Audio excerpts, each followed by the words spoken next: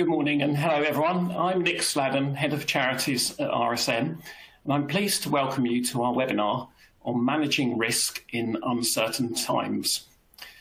I hope you'll be able to stay tuned in for the full hour, and we have allowed about 10 to 15 minutes after the presentations where we can have a question and answer session. So as we go through, please do use the Q&A function on your screens to submit any questions that you would like the speakers to answer. So in terms of the speakers, I'm pleased to be joined by my colleague Liz Wright, one of RSM's internal audit partners, as well as Paul Eden and Gary Hockey from Gallagher. All three are risk specialists, and I'm sure we shall all learn plenty from their insights today.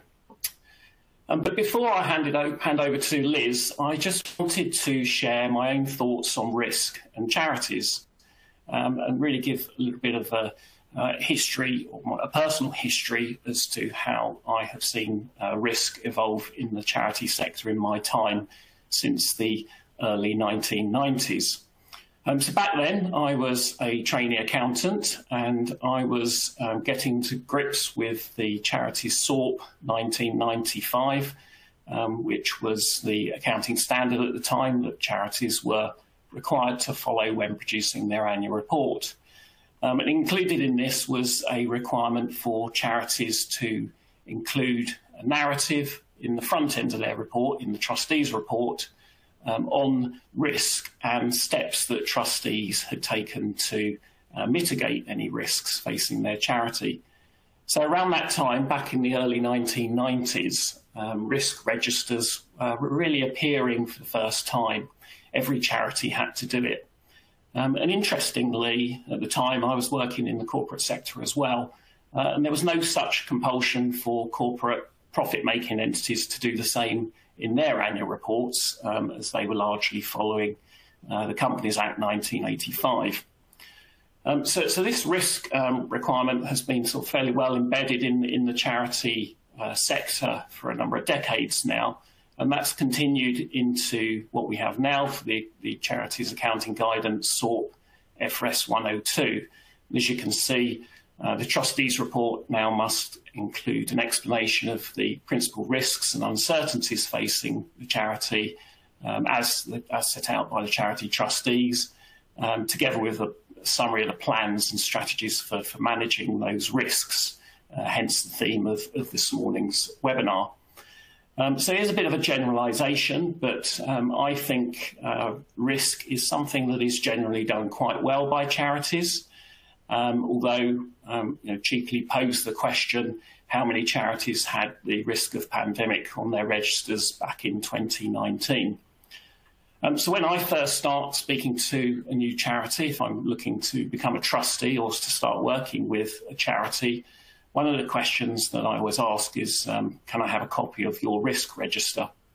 And I think it's interesting that the corporate world has now somewhat caught up with this requirement, and the Companies Act 2006 now has very similar disclosure requirements in it for companies to include risk statements, and it goes as far as to requiring entities to explain what those key risks are. So it's essentially very similar to what we have with the charity requirement.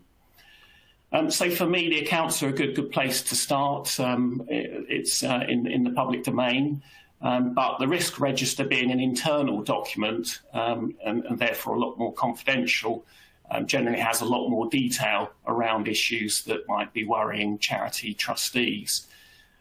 So as a consequence, I find risk registers are pretty honest documents. And if you want to know what a trustee board are worried about, then it's a great place to start. And then, of course, it gets summarised in the annual accounts, and the headlines appear in the trustees' report. So what does the regulator expect? So there is this compulsion in terms of annual accounts and annual reports, but actually there's quite a lot of guidance out there around risk management for charities. And the Charity Commission has its own publication, CC26, available on their website, which is a useful guide for charity trustees to review and provides a good overview of everything that you might want to know about risk. So just really flagging its existence here. So I hope that's given a bit of an overview as to the sector perspective, but what are charities really considering? Well, RSM has carried out some extensive research into individual charity risk registers, and I'm going to hand over to Liz to explain a little bit more. Good morning, everyone. Thanks, Nick. So as Nick said, interestingly, pre-pandemic, no one had those risks on the risk register. But what we are seeing is a reinvigoration both of the overall risk management process and how charities review risk in a more dynamic way.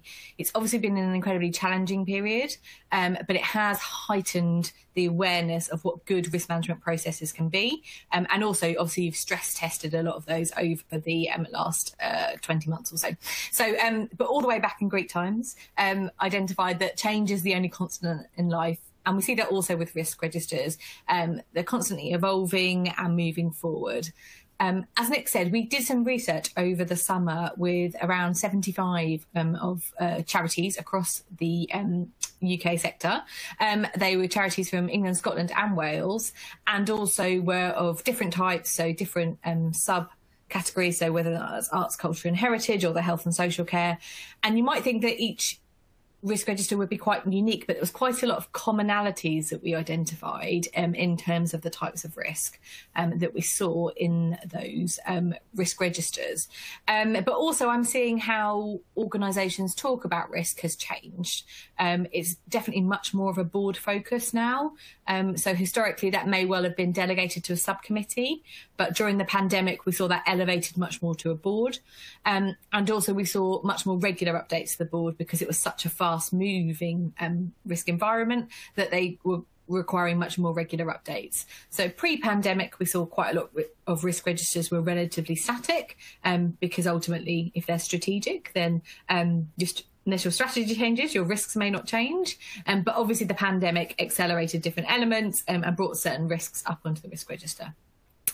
We also saw risk appetite being much more widely talked about and used in the charity sector as they had to adapt to the unfolding situation. So those conversations have been a really good enhancement, and as more boards have understood what their different risk appetites are in different areas and the need to change or stop or refocus strategy during the pandemic has allowed them to have those more risk appetite based discussions. And also just the uncertainty of the operating environment. So when we get onto the detailed risks, you'll see that actually quite a lot of charities had unusually operational risks on their risk register. And that as a result of the pandemic in terms of that interrupting that business as usual, that flow of activities, and also pausing some activities, some new activities having to start. So that uncertainty created some change in the risk registers and what we were seeing. But there are some upsides. So as we said, risk appetite has been enhanced during this period, but we're also seeing greater adaptability by organisations, whether or not that's partnering with other charities to share back office functions or streamline costs or to deliver frontline services. But we're just seeing organisations open up to doing things in different ways. So you would have seen in the press that CIC, a large charity in the north, has moved to a 4-day working week. The obviously digital transformation of many organisations, the need for remote working. The RNID, for instance, is now a completely virtual charity. They have sold off the vast majority of their buildings, and we're seeing that across the sector. So it's just this adaptability and ability to move more quickly than perhaps they have historically. So those were upsides of the changes in the operating environment for due to the pandemic. So in terms of what we saw as common themes, on the left-hand side, we've got facilities and equipment, and on moving forward through, IT, unsurprisingly, factored both in terms of IT infrastructure and the digital transformation programme, but also increasing risks around cyber, which I know Gallagher's going to touch on later. But it's just that changing risk environment as we became more reliant on IT processes. Obviously, the risks around those evolved. Interesting, laws and regulation, which didn't really change during the period, remained a key risk, as did workforce. Around 9% of the key risks included a workforce element. We're seeing that emerge now as a much more key risk, particularly in certain subsectors, such as health and social care, and we expect that risk to continue to grow as a big trend in the sector. Business planning and performance was obviously impacted because typically organisations had historically taken an annual view on business planning cycles, but obviously that was very difficult to do at points in the pandemic. And so we saw organisations perhaps reducing their business planning cycles to 3 or 6 months, but also starting to consider what that meant in the medium term. We've also seen issues around risks that are outside of organisations' control. So sometimes Charities risk registers can be relatively introspective, but what we saw due to the pandemic was obviously that gaining of a greater insight into what the external factors were that might influence the charity and the achievement of its objectives. So I expect that to remain on risk registers as we kind of move forward. Governance was obviously a key risk. You know, it's a key requirement of the Charity Commission and a key hot topic in terms of whistleblowing, but ensuring that we could keep organisations safe, even when governance was perhaps self-adapting to virtual meetings or different meeting cycles or different access to information. And then unsurprisingly, the top 2 risk categories were around finance and operations, and those the two that were kind of most impacted in the short term by the pandemic. Some charities did very well during the pandemic in terms of fundraising and income streams. Others obviously suffered as the switch off around major fundraising events, for instance, was turned off. And as I say, operations actually was the largest category, which pre-pandemic we perhaps wouldn't have seen. In terms of some of the key risks, which we've touched upon there, but these are kind of the 5 that I'm speaking to most about with my clients, and perhaps are creating the most discussion at board level in terms of how we're dealing with them. So the first is around economic uncertainty. So some charities have seen falling income and don't necessarily understand when that income will switch back on.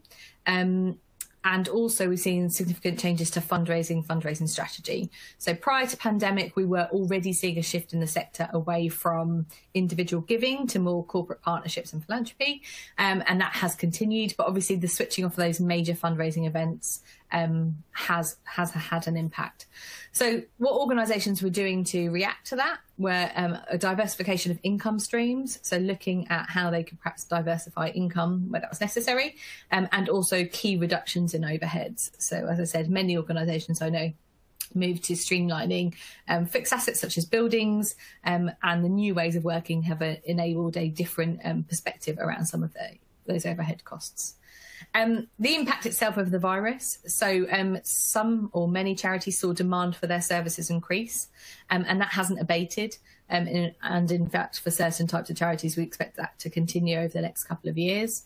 But obviously, that was coupled with a challenge around operational delivery, particularly those charities that had face-to-face services, or, for instance, arts, culture and heritage. Obviously, it was a significant change in the way that they had to deliver their services. But the organisational responses have been around, obviously, a greater move to remote working. And new delivery models, be that more online exhibitions or interactive elements that we're seeing in some sectors, or just a general shift in the way that we do our services. We've also seen across the sector a lot of people changing what they perceive as core for their charity, what their mission is, and understanding perhaps those legacy actions that they used to take, which perhaps don't add as much value anymore. So I've definitely seen charities look to streamline their strategies and in turn the way that they deliver their work.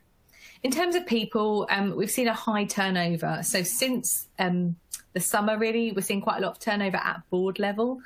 So whether or not people have slightly fatigued at a very senior level. And of course, the Great Resignation has seen a number of people refocus what they want from their own lives. And operationally, sickness and absence rates continue to be challenging, as well as recruitment and retention in much of the sector has been very challenged. So we're seeing lots of organisational responses around engagement plans, and also an increased focus on equality, diversity and inclusion, and wellbeing agendas. So although they were always there in the charity sector, much more than some of our other sectors, there has been greater focus upon that, and also against the background of the Me Too and the Black Lives Matter movements, just a real focus on how we treat every single person who comes into contact with our organisation. Data security is a key risk. We're seeing increased data breaches, mainly through phishing and cyber attacks. And we've also seen a number of charities fall foul to fraudulent payment scams. Much of that was caused by perhaps a change in remote working, change in process, but we're seeing, unfortunately, those kind of issues. But organisations have continued to significantly invest in IT and have moved a lot more quickly than they may have done.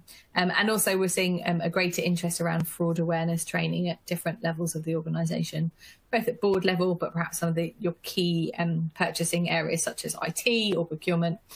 So we're seeing a greater interest in those elements. And then finally, and probably most importantly at a board level, is that strategy and long-term planning perspective. So it can be very difficult at the moment to agree what the medium and long-term strategy needs to be for your charity, and underpinning that, what financial planning you need to do. So what we're seeing is many organisations shifting to perhaps rolling budgeting processes, and also a greater focus on cash flow and 6-month view rather than the longer term. So it's a bit of a balance between trying to make sure that the organisation can thrive in the medium term, but also that you've got enough short-term view on cash and strategy to keep the organisation moving towards where it needs to be. So those are some of the risks that we're seeing. I'm going to hand over to Paul now at Gallagher's, who's going to talk you through perhaps some of the ways that they can help.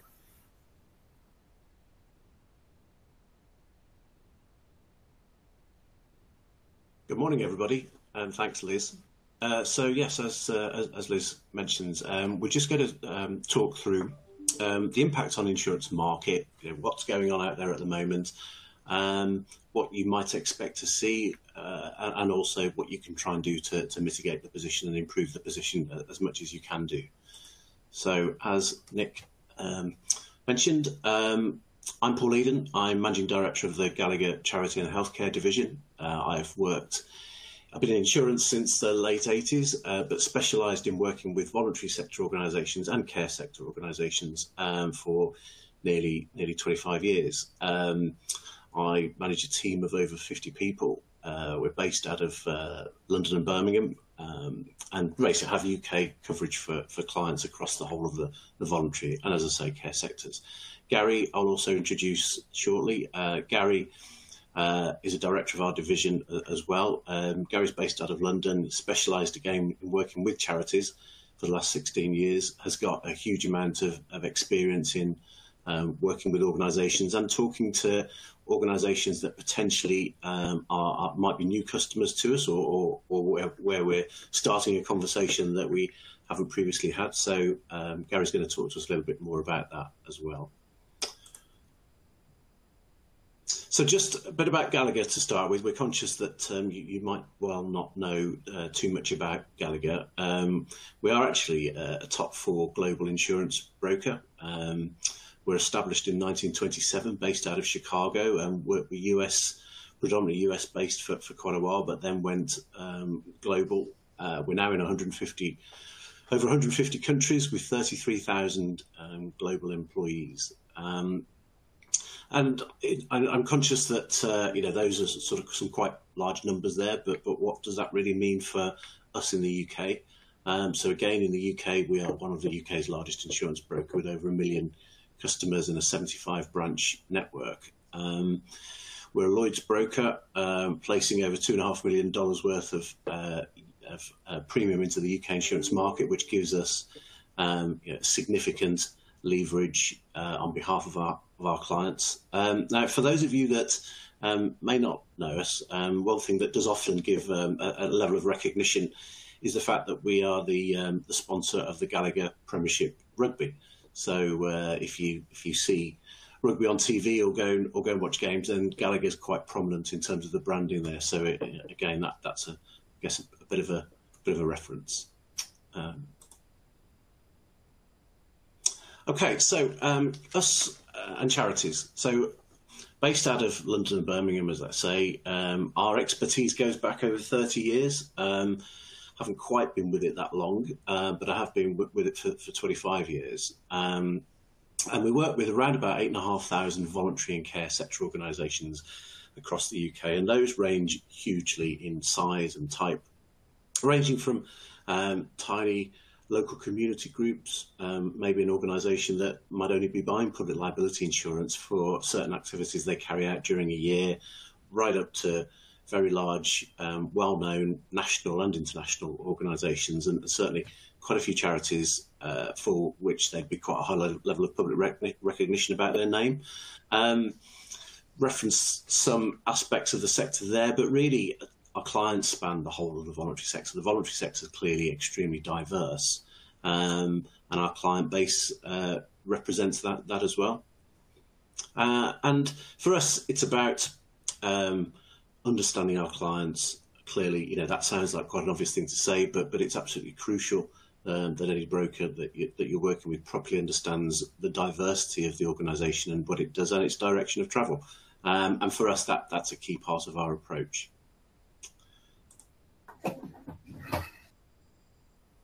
So the insurance market, what have we seen? What are we seeing?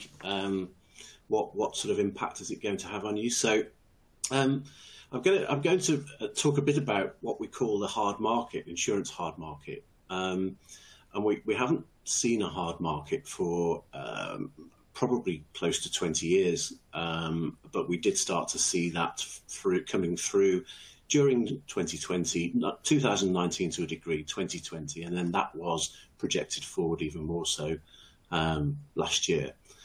So it's not just about COVID. COVID has impacted it definitely, but property rates have been reducing and gradually reducing over the past 20 years. And for lots of organisations, possibly leading up to 2019, in some areas where claims hadn't impacted and where they hadn't particularly changed size, they might well have been seeing insurance premiums reduce over a number of years. And property rates particularly had become effectively unsustainably low, and insurers were starting to see significant losses impact.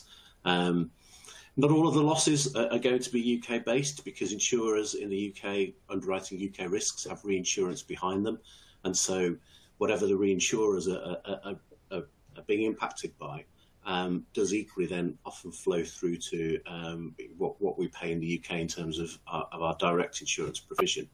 Hurricanes Dennis and Cara, January and February 2020 impacted on that.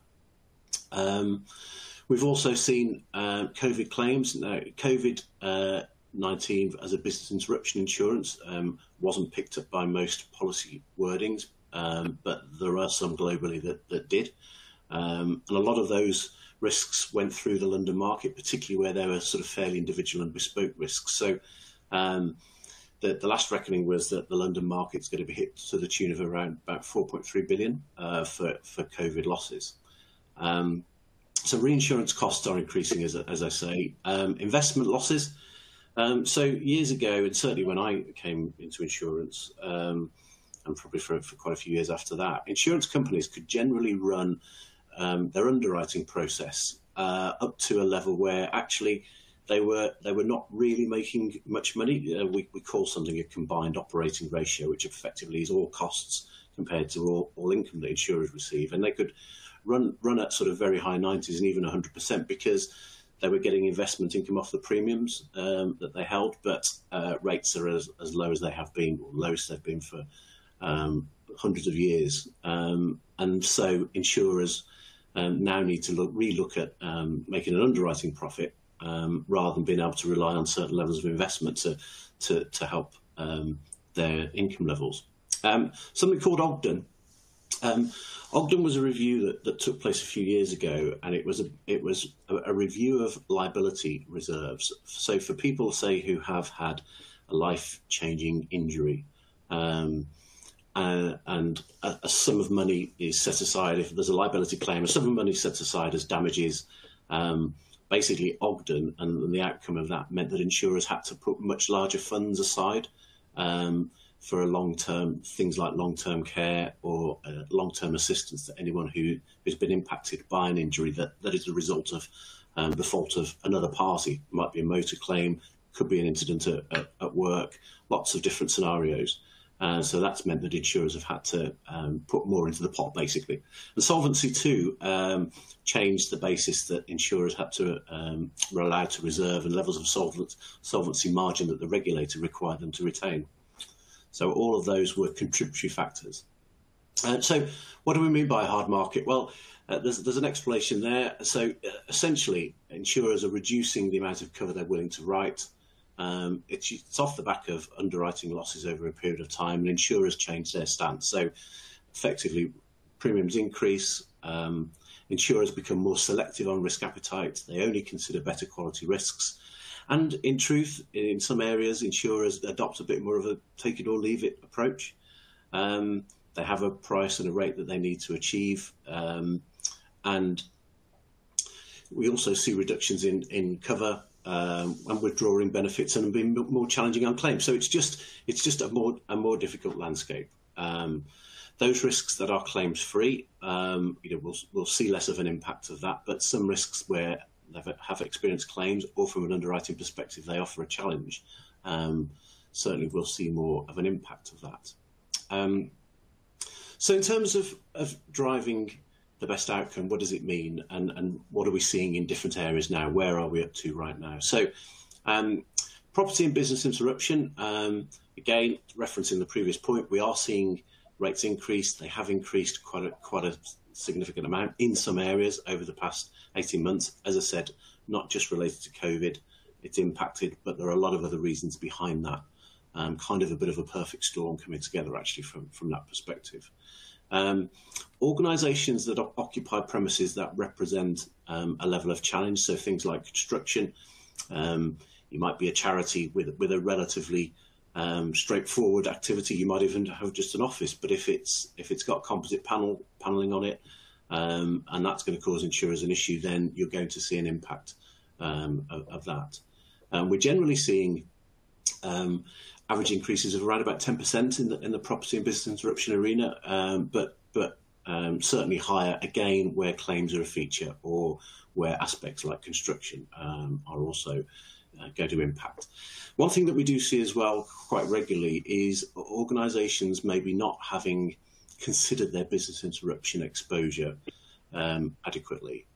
Sometimes the basis of cover may not have been reviewed for quite a while. It might have just rolled over, and maybe some activities haven't been refactored in terms of could we lose money if certain scenarios impact us.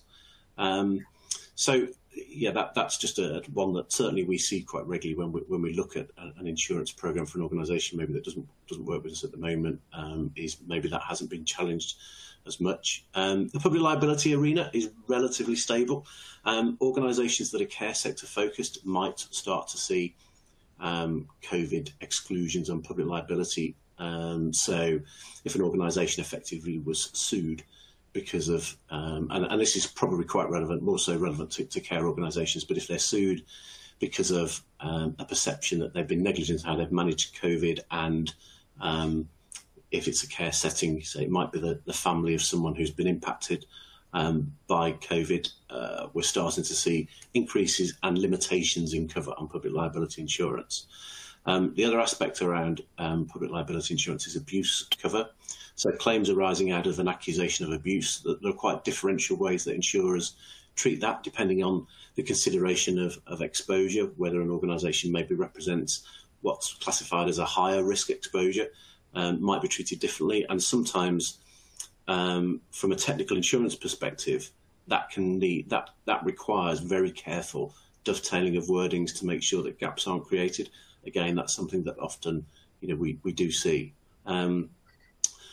D&O, directors and officers liability or trustee indemnity. There is certainly far reduced capacity in this area. Insurers, when COVID hit last year particularly, were concerned about seeing lots of claims come out due to insolvency of organisations, and so they're looking increasingly at far more information. And this is a feature that you'll see, is that you'll be asked for far more information in advance of renewal than maybe you had been in previous years, particularly around financials, around trustees, around things like whether any trustees have experienced any issues in their own sort of personal business life as well. These are all factors that have, lots of those have been there, but certainly insurers are really drilling increasingly into those areas. Employment practice liability, we have seen an uptick, and again, it's another area where there's an expectation that things like allegations of wrongful dismissal, particularly when organisations came out of having staff on furlough, there's a perception that those are going to rise. They haven't risen quite as much as were expected by insurers in recent months, but they certainly feel there's more to come down the line, and that we haven't really seen yet the full impact of that. Regulatory investigations as well. We are seeing, we've seen more Charity Commission investigations across certain areas. Again, that can impact on this area of cover. There's an expectation as well of more investigations coming down the line from aspects such as HMRC, Health and Safety Executive as well. So the HNSE, like lots of organisations, haven't been based externally. They've been working from home. As those have started to get released, there's an expectation that they're going to start revisiting maybe some scenarios, site visits, and that we might see increasing HNSE investigations as well. So again, that's another sort of aspect that's impacting in this area of insurance. Employers' liability, that's pretty stable generally. You have to make sure that the definition of employees includes volunteers as a charity. That's pretty standard, really. But that's an area that we haven't really seen too much in the way of rating increases, but one that's really impacted and has been, and is really is a movable feast, definitely, is cyber insurance. So probably 2 or 3 years ago, cyber insurance was pretty cheap to purchase. Not that many organisations were purchasing it at the time, and we are having discussions with our clients, quite a way back. But again, it was sort of seen to be a bit of a nice to have rather than something that they need to have.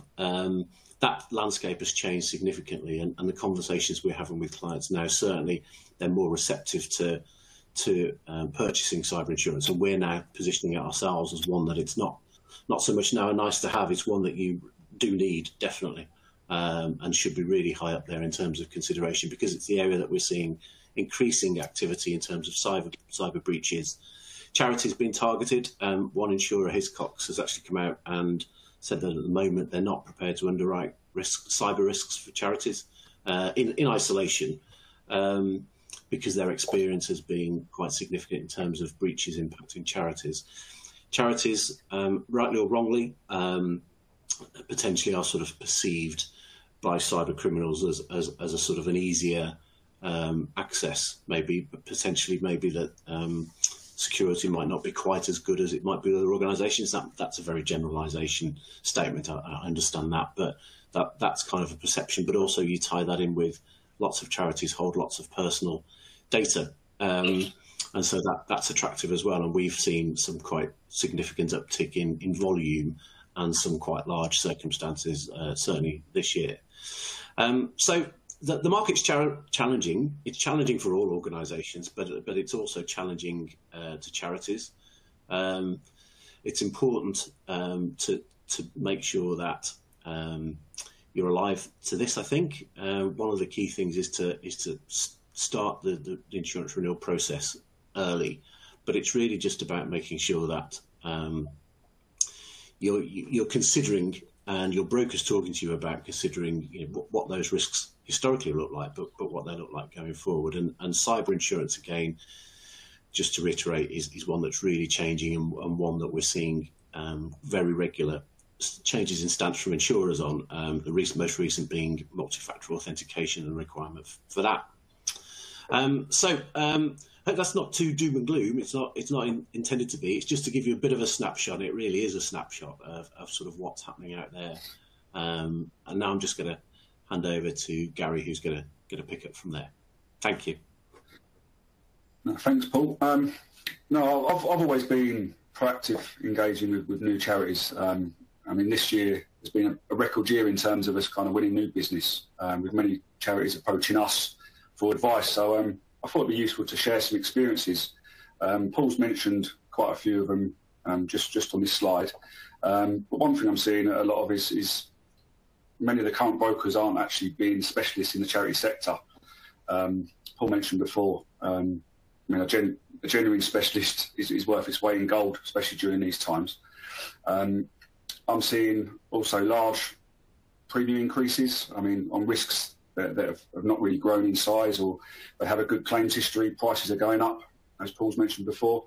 Lots of changes, insurer changing their terms, conditions at renewal, in particular seeing additional COVID exclusions applied, not just under the business interruption section, but under the management liability section, and more predominant for the care sector, but under the public liability section as well. So need to keep an eye out for that. Cyber liability, again, summarising what Paul said, I've been seeing a lot of insurers now not even offering renewal if MFA, multi-factor authentication, is not in place. So really important to think about that and engage with your IT people in-house, because chances are, come renewal, or even if you're looking for new insurance on cyber, you may not be able to get it without the MFA in place. Another area where I've been doing my reviews is the abuse cover, which Paul mentioned before as well, and it's not a nice subject at all, but a very important extension. I mean, many charities that I've spoken to over the years kind of didn't really know what cover they had in place for it. So whether it was actually in place at all, if it's not, it could be a potentially very serious gap in cover if you haven't got the abuse extension under the public liability. Another area I'm seeing a lot of at the moment is the employment law advice, especially following furlough or redundancies, any staffing issues. There is actually an extension you can have under your management liability, which is known as employment practice liability. So again, a number of charities, some of them actually had that cover that I've spoken to and not used it. So they're paying for this service and didn't know it was an extension. So another area which I think can be really helpful, especially in these times. Another area which is becoming more common is the need to engage with risk management experts. So whether that's health and safety audits or COVID and other risk assessments needing a fresh pair of eyes over, competent person service. So it's all something we can offer at Gallagher.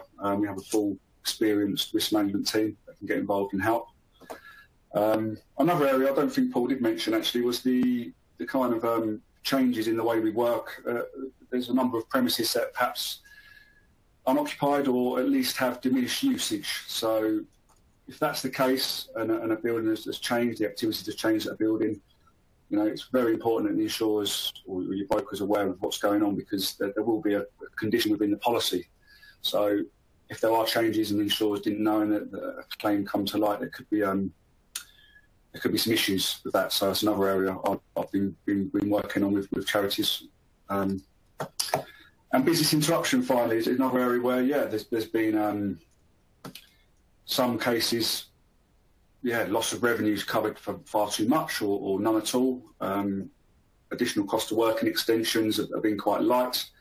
And also where charities have perhaps been receiving rent. I've not seen that covered under that section. So there's lots of work. But all these areas that Paul's mentioned, I've just summarised on, they're all picked up within our free review that we offer all charities of all sizes. So, please feel free to contact us and we're happy to help. Okay, thanks, Gary. And I think Liz talked about aspects that are high on charities' agendas from a risk management perspective, and I think you could see how so many of those feed into everything we're talking about here from an insurance perspective. It's risk management, it's mitigation, but it's then what happens if the worst does happen. How robust is the insurance going to be? So thank you, and I'd like to just hand over to Nick. Thank you, Paul. Thank you, Gary. And thank you, Liz. So we've got a bit of time for some questions, and we've had a good mix of questions that have now come through for the panel.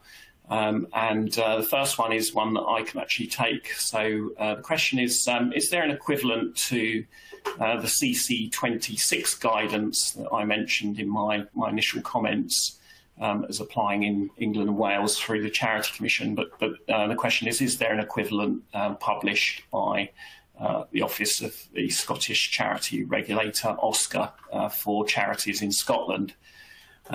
So in terms of a sort of wide-ranging guidance that is produced by OSCA, there isn't really anything that is particularly equivalent to the CC26 guidance that is published. OSCA instead does, however, have some really good specific guidance, particularly around financial risk management in the areas of cyber as well as fraud. So if you look at the OSCA website, you'll see some quite sort of specific areas that are considered and some really good guidance that is published.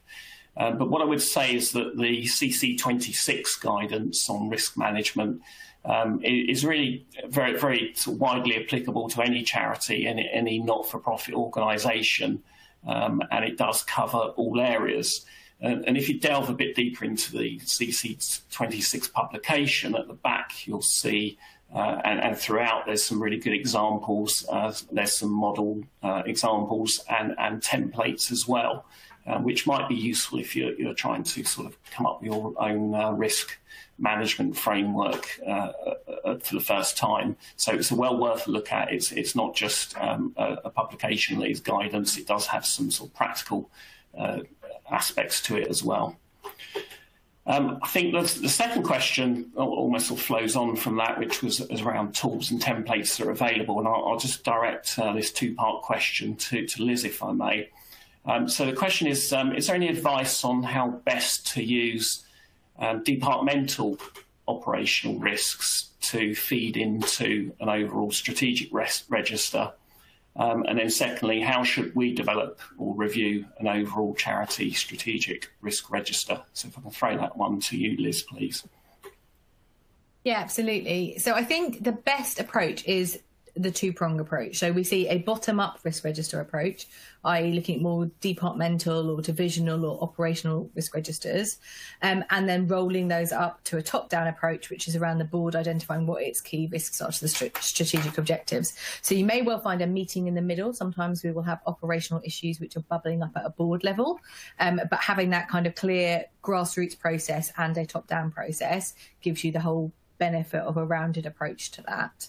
There are plenty of tools and templates, and we can share some of those after.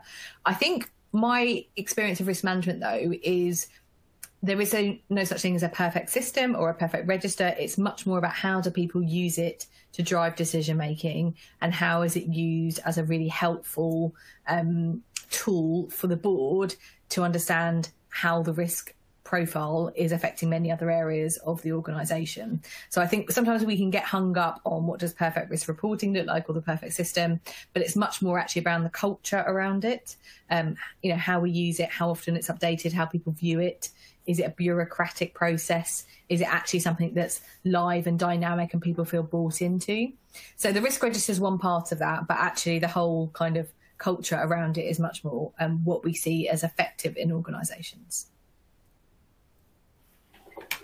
Great, thank you, Liz. I've got a free advert for you here, I think, Paul, so I can direct this one to you. So the question is, where would I find a list of insurance brokers suitable for charities? Thanks, Nick. Hello, Connor. Connor, we're very happy to have a discussion with you. From that perspective, I guess from the conversation and the presentation we've done, you can see our sort of credibility in the sector. So we're very happy to have a discussion and see if there's something we can help you with.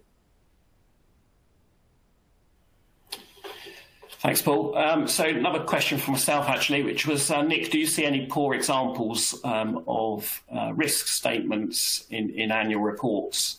So what I would say is this is probably sort of in two areas in terms of an answer. So one bad example that I see is when looking at annual reports is that the narrative and the description of the risks that I'm reading in that document doesn't necessarily match or follow what I've already seen in terms of an internal risk register. So there's an inconsistency really between what's being said internally and in that first draft of an external report. So that would be the first one. The second one would be really just poor practice of simply rolling forward the risk statement from a previous year's annual report into the current one, and not updating it and making it a true reflection of the year in question. So that's probably the two areas where I do see some poor examples. Next question I have is around MFA, multi-factor authentication, which Gary mentioned. So the question here is from Charities. Says we don't currently have MFA. Does that mean we might struggle to get cyber insurance? What would be our options? Can you offer any practical tips? So if I can throw that one to you, Gary, please. Yes, yeah, no problem. Thanks, Nick. What I've been seeing over the last few months are insurers applying a condition at renewal to say that MFA must be in place in order for them to actually invite the renewal itself. So what brokers can do is go to the market, which is quite limited. Paul mentioned earlier, Hiscox were a big insurer for cyber liability for Charities and recently have pulled out. So the market is becoming a little bit more limited. My ultimate advice is during the pre-renewal process, which should be carried out 3 months before the renewal date, is just your current broker should have that on the top of their agendas to speak to you about, and start engaging quickly with your IT to ensure that it's in place. It's mainly for staff that work remotely and log on remotely. That's where that's needed, really. Thanks, Gary. A question here, no one, I think, for Liz. So I'm hearing some suggestions to remove risk registers altogether and replace with alternatives. Have you come across any more on this, and have you heard of any possible alternatives that might be out there? So as an auditor, can I just say it makes me a bit nervous when people are talking about removing risk registers, because I think we've spent a long time trying to embed them. We're seeing various moves towards more dynamic risk reporting, so whether or not that's enabled by more system solutions, obviously heat map reporting, exception reporting, those types of things. But most of them are underpinned by a risk register format. And I like to think of the risk register a little bit like your general ledger. You wouldn't send that to the board and be like, here are the accounts. You know, the risk register is a kind of working tool that you capture core information that you then extrapolate and make meaningful. So we're seeing lots of evolved thinking around what's that information extrapolation like and how do we present it for boards so it's useful, but there's still a kind of core process underneath to kind of underpin it through a risk register, but perhaps not sending those as the full document as we perhaps saw before, is where we're seeing organisations move to. Thanks, Liz. Next one might be another one for you, Gary, which is how much should there be a refocusing of risk management to be, say, less about identifying specific risks or areas of risks, and more about the sort of general resilience that is within the organisation? So, is the charity capable of responding to, say, sudden realisation of an unanticipated and unique risk? I've done some work this year, well, over the years, where I've introduced our risk management team, especially when talking to our clients and charity clients about business interruption. It's quite key when we ask about the business disaster plan in place. So we're fully advised. That can answer lots of questions. That can help us, educate us on how to advise on the business interruption section as well. So it's very, very important that that's in place, and something where I've introduced at renewal. It's quite common where perhaps if I see an area where a charity needs some assistance, then I've been speaking to insurers and actually negotiating bursaries on top to perhaps pay for an expert here at Gallagher to go in and almost help update or rewrite the business disaster plan for charities. Thanks, Gary. Next one is a bit of... Sorry, Paul. I was going to say, to come into that and Kevin's point about do we see risk registers, then yes, obviously, a risk register can be a huge document, and what we're then doing really is having the conversation with a charity to establish, what are the key risks. And some present themselves to us as an insurance broker as very obvious, they have a building, they own it, it needs to be insured. But it's really getting into a much deeper conversation than that, understanding what their contingency plan will be. And then particularly when we start looking at areas, we referred earlier to things like management liability and the position that trustees are in terms of the roles and responsibility and those sort of things that keep them awake at night. What's insurable, what's not, what can be transferred, what advice can we give, as Gary mentioned, from a risk management perspective, what else can we do to overlay their own activities in this area. So, our direction of travel is very much about, and for us as a broker, but us as well in terms of us positioning your needs as a charity with insurers, is those organisations that can present the most cohesive consideration of their own risk are the ones who are going to come out the other end from an insurance perspective in a much better shape. So I think it's really important. Thanks, Paul. Thanks, Gary. Another one for you, Liz, which is, did you find in your research any more charities recognising the risk associated with the board's ability to make robust decisions, i.e. board diversity, and the board's own ability to take risk?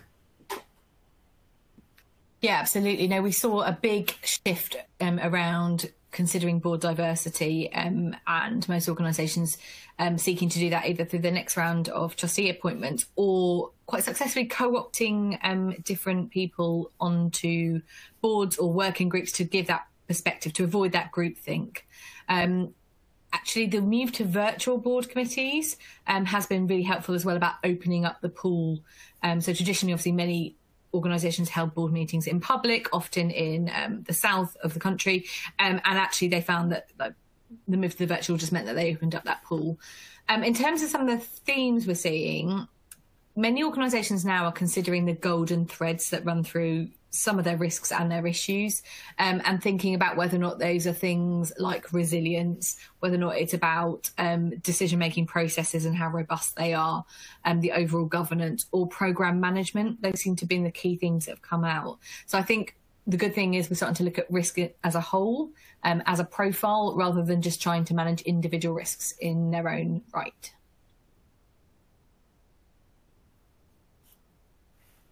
Thanks. And we've got just one final question now, which is, sorry, Liz, it's not one for you.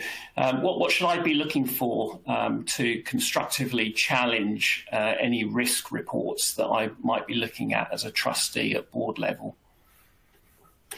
I think as a trustee, your primary role is to triangulate the information you're getting from numerous sources and challenge where you feel the risk register is out of step from that.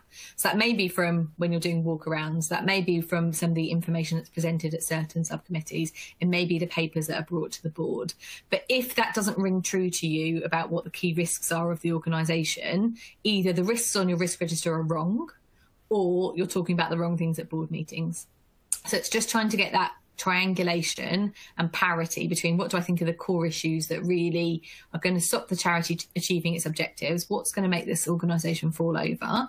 That's really what needs to be dealt with at board level, and other elements which are much more operational need to be elsewhere within the governance structure so that you get assurance as a board member that they're being managed, but you're not necessarily in the detail. I think over the pandemic, we saw many boards dive into the detail because they needed to be, and obviously the operational situations were moving at such a fast pace. However, we now need to kind of elevate the board back up to where it needs to be focusing on those strategic risks. Thanks, Liz. Some useful insight there. And tips for the future. So I'm just going to draw the Q&A session to a close. So thanks to all the attendees that did send in questions. If you did have any further questions, then you'll see our contact details on this slide here. And just to let you know that we will be sharing the slides later via email. And appreciate that on some of those there was a little bit of detail on the slides that may not have been particularly visible, but when you get those on email, you'll be able to see in a much clearer way. We'll also be providing access to a recording of the event this morning for any parts you may have missed, or for any colleagues that may have missed the entire webinar. So do look out for that in your inbox. You'll also see on the slides here, we've just included some links to the reports that we've been mentioning today, which I hope you'll find useful. So I hope you've enjoyed the seminar. To ensure that you receive details about future RSM events, please do use the links here where you can update your preferences. But finally, I'd like just to thank you for making it this far. I'd also like to thank all of my fellow speakers, and just to take this opportunity to flag our next event on the 9th of February, which is about maximising property potential and protecting property assets in charities. And we're doing that in association with the property experts, Gerald Eve. So in the meantime, I'd like to thank you for participating. Stay safe and enjoy the rest of your day.